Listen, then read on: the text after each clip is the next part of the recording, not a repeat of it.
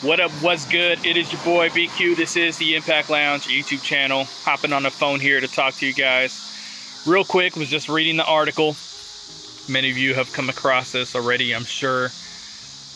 The Deonna Purrazzo situation. Impact has formally offered her a 2-year contract, or it says minimum of 2 years with financial incentives. We don't know if this is the first time that they've offered a full-time deal.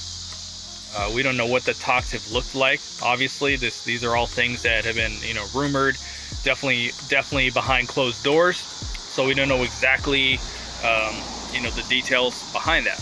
But at least that's a good sign that a full-time contract offer has been made. And with the rumor, this was coming via Fightful Select. What the rumor was that she was going to be leaving in Bound for Glory after Bound for Glory, so in October. Much like we assumed Tennille Dashwood was going to do last year, but they were able to lock her up long term. And it goes to show with this knockouts division, and sometimes the Impact in general, putting title belts on people who are the flavor of the month. If you're going to come and work without a contract, is that the smart thing to do, to put a title on someone, versus a group of gals who are under contract and who we do know are going to be there? When was the last time we have seen a 2-time champion in Impact? I guess we've seen in the tag team division a little bit with LAX, but as far as a singles title, X division, world title, knockouts championship, I'm hard pressed to think when was the last time we saw a 2-time champion. And I'm sure you guys will let me know in the comments who that was. It's been a while since we've seen that, because we have people coming in very short-term deals, people not on deals at all. And I think it would be a bad thing if she decides that she doesn't want to stay there. We gotta remember that Deonna did publicly say her first choice was AEW when she was released from NXT. That Britt Baker was her best friend, is her best friend, and that's where I thought she was gonna go. And we were lucky to get her an Impact, and she's done killer work. So hopefully whatever deal they made to her is very competitive, because she's delivered in every sense since being there. So let's see what happens. Let's hope that this is something long term.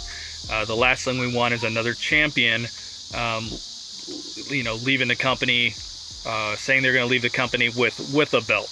We've seen it way too many times over the years.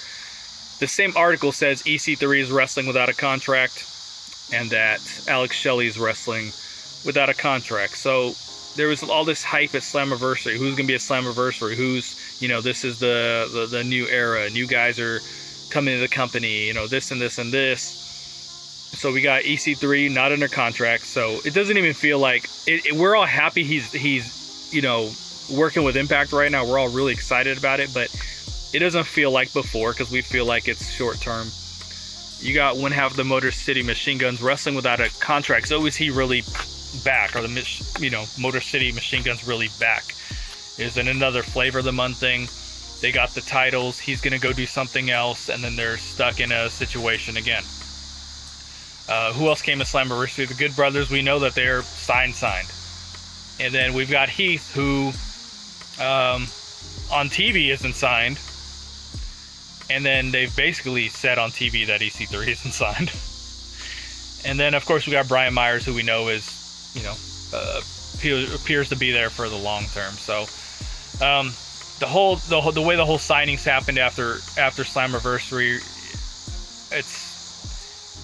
we were expecting some cornerstones. I'm saying, that we're going to be there for a bit, and that doesn't appear to be the case right now. So let's keep an eye out, folks. Leave your thoughts in the comments about Deonna, about EC3 and Shelley, about people wrestling without contracts, short-term deals. Talk to you soon. Peace.